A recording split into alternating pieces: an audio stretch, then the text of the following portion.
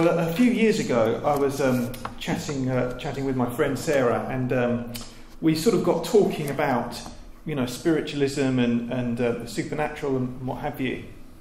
And she told me about a time that her brother, they used to live down sort of Hornchurch way, I think, and her brother was out walking the dog.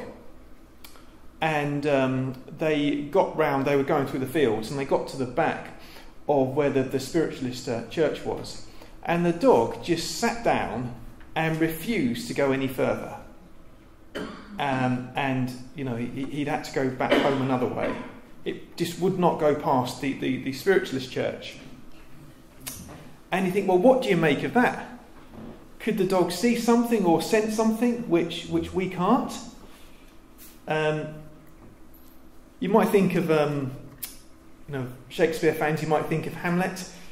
He says, there are more things in heaven and earth, Horatio, than are dreamt of in your philosophy. And more things in heaven and earth than we usually talk about. But I think we have people in this country, and I think in Clacton, have a fascination with the supernatural. I remember being struck by that when we moved to Clacton about 7 years ago. The spiritualist church here.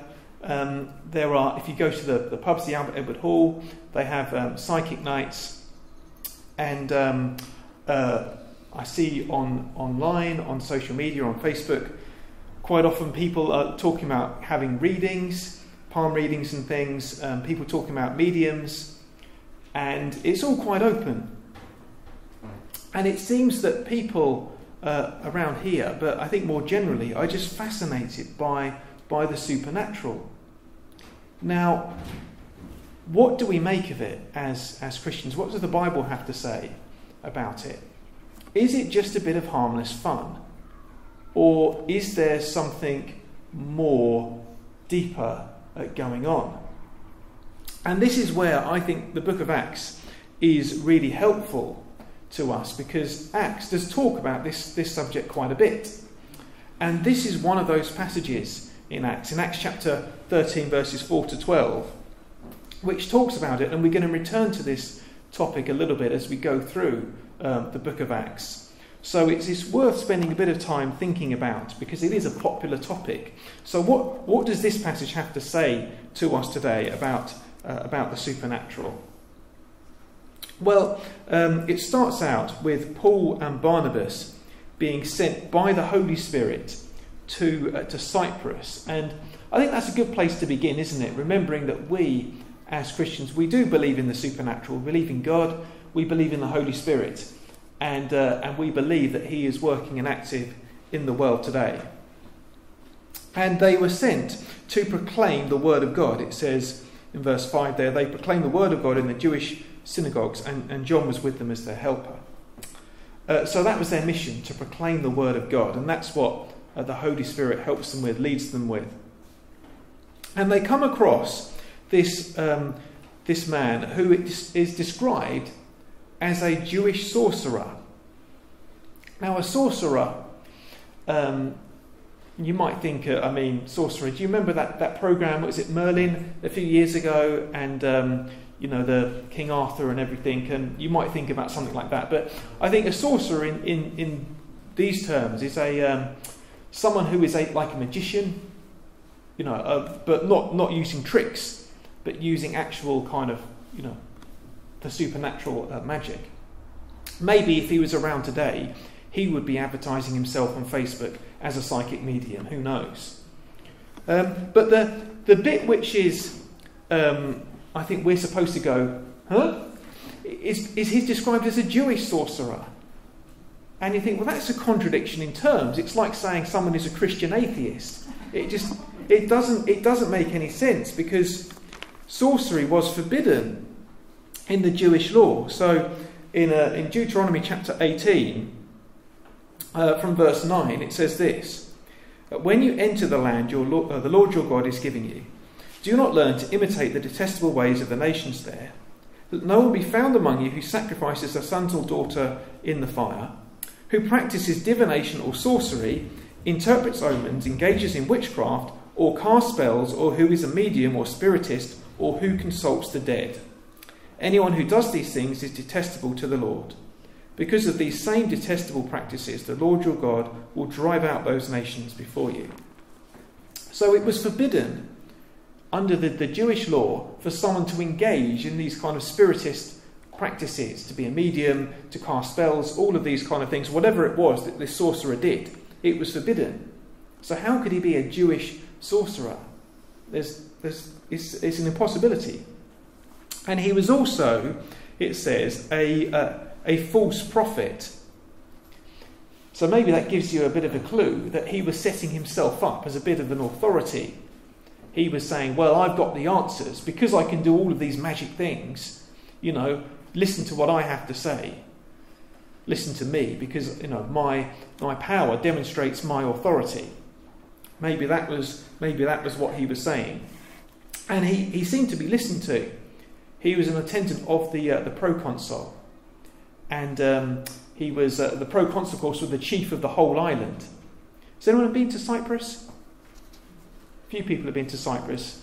Yeah, I think Paphos, old Paphos is where Paul was. I'm not sure what it's called now, but I think it still exists. So it's interesting to go around and look at these Bible places.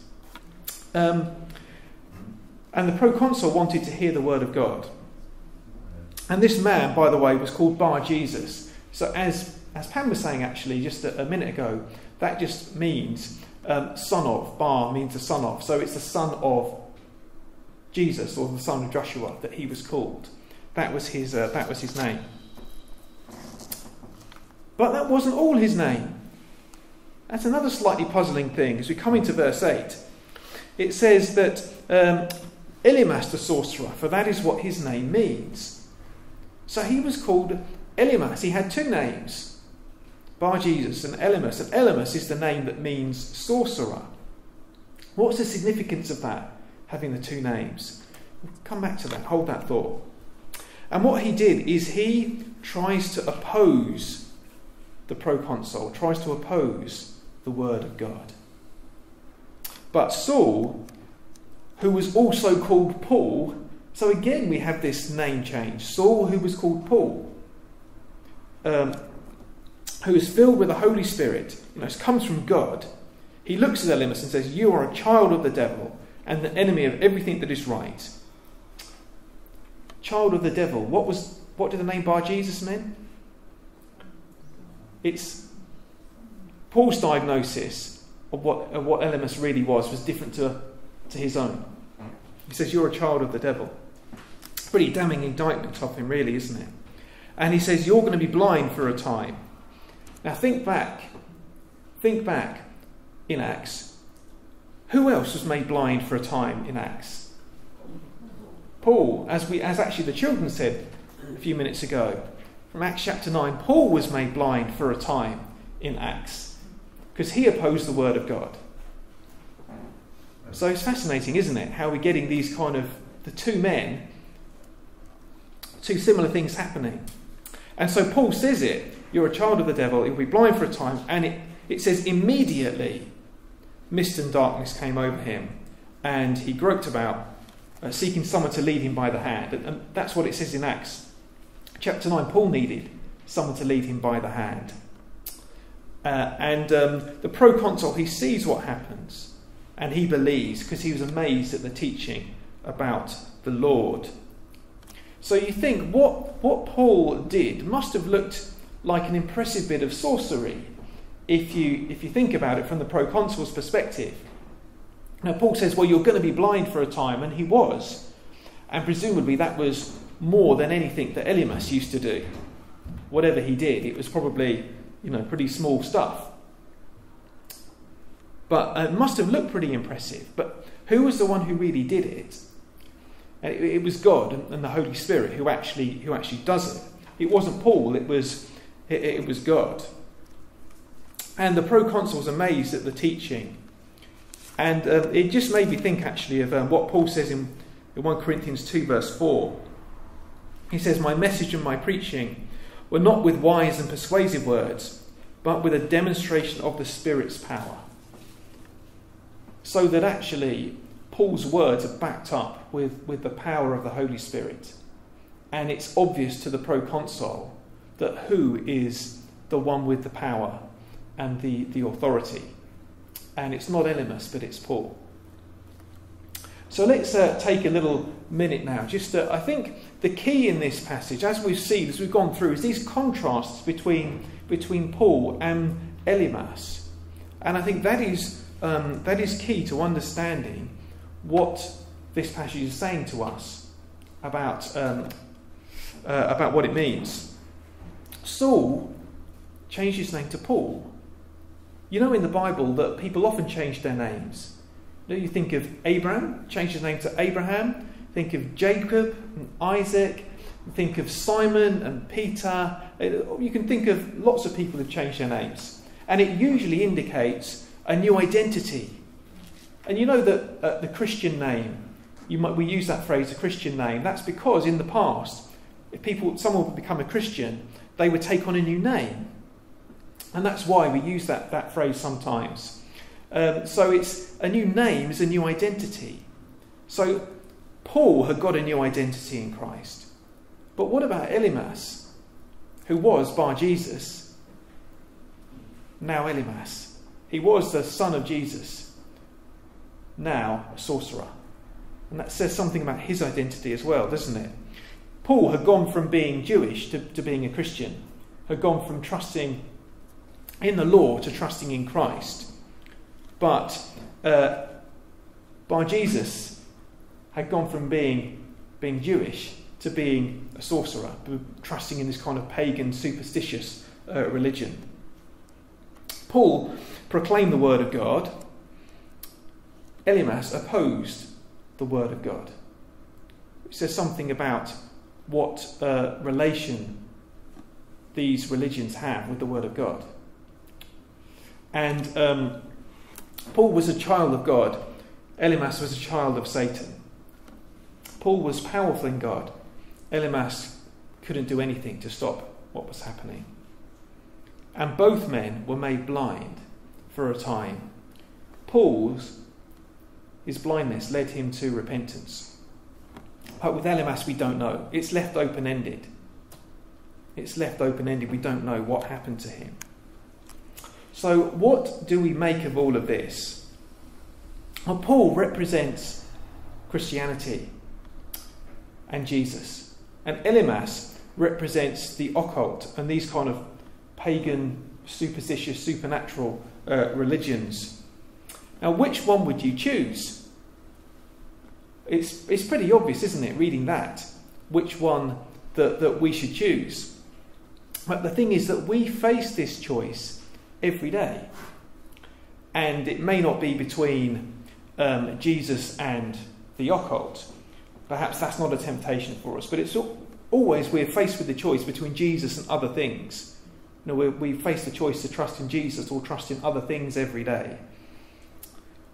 But let's think just for a moment, just specifically about the occult, just as we're coming towards the end. What does this passage say about that? Well, the occult is forbidden by God, as we saw from that passage from Deuteronomy. But why? Why is it forbidden? You think about someone who is into horoscopes or someone who is into palm readings. What do they want out of reading the horoscope, looking at the palm reading? Some insight into the future, maybe. Some insight into a situation, maybe guidance is what they're looking for. But the thing is, who holds the future? And who gives us guidance? Well, it's God, isn't it? Who holds the future. It's God who gives us guidance. You know that hymn, I know who holds the future and he'll guide me with his hand. With God, things don't just happen. Everything by him is planned. And so we're supposed to look to God for those things. Or what about mediums? Now, what does someone want who goes to a medium? Well, perhaps it's because of missing a loved one who is deceased, of missing someone and wanting to have comfort by knowing something about them, having a message from them maybe. But when someone dies, whose hands are they in? And again, it's in God's hands, isn't it? And that's really the problem with the occult, with this kind of pagan superstition, which is that at the end of the day you can't bypass God, that they're an attempt to get something apart from God, to circumvent God, to go round him in order to get what we want. And you can't do that. You can't co-opt the supernatural for our own ends. That's not the way to do things, and that's why these things are forbidden. Now, if you'd like to read a book which goes into this in a bit more detail from people who've got experience of why this is important, then I've got a couple which I can recommend. I've got one here with me, and this is a book called Devil on the Run by Nicky Cruz. So you might know Nicky Cruz from the book and the film, The Cross and the Switchblade, and he wrote a book about it called Run Baby Run. But his history, he had a background that his father was a kind of spiritual healer on Puerto Rico, and of course that influenced him, and it had quite an influence in the family, and you can read all about that in this book. You might also be interested in a book, I don't have it with me, but it's called From Witchcraft to Christ by Doreen Irving, and she actually got involved in witchcraft and came out of it and came to Christ, and she's written about her experiences in the occult, and it's a really good read. And if you'd like to have a look at this, you can after the service, or if you'd like help in ordering either of those books, then we can help you out with that as well. So I'd just like to finish by suggesting a couple of things, practical things that we can do as we close. What can we actually do? Well, the first thing is that we need to turn to the Lord and pray and ask him for his help, because that's the case with anything, isn't it? That we can't accomplish this on our own. And we can pray to God and ask him for help in turning to Jesus every day, and to turn away from those temptations which we might be tempted by, to trust in things other than Jesus. Let's pray and ask God for his help. And if there are things, and I know that this may not be a temptation for some of you, but I know for especially younger people it is, that there are things online which are temptations, then there are ways of blocking those things and not seeing them. And so you might want to investigate that as well, if that is a temptation for you. Just take practical steps so that you're not kind of drawn into it. But just remember that Jesus is better, and Jesus is superior to anything that we might be tempted to trust in apart from him, whether that be the supernatural and the occult, or whether that be any other things that we put our trust in, which we can look at another time. Remember that Jesus is better. Be a Paul and not an Elimas. And that's the big message of this passage. Be a Paul, not an Elimas. Now let's take a moment to pray as we close. Heavenly Father, we thank you for your word, and we thank you that Jesus is better than anything else that we might be tempted to trust in. And we pray that you would help us to be like Paul and not like Elimas. We pray that you would help us to trust only in you, to proclaim your word, and to have the power that comes from the Holy Spirit. And we pray that you would help us not to be drawn away by temptation to other things, but always to fix our eyes on Jesus. So please help us, Lord, this day and every day. And we pray this in Jesus' name. Amen.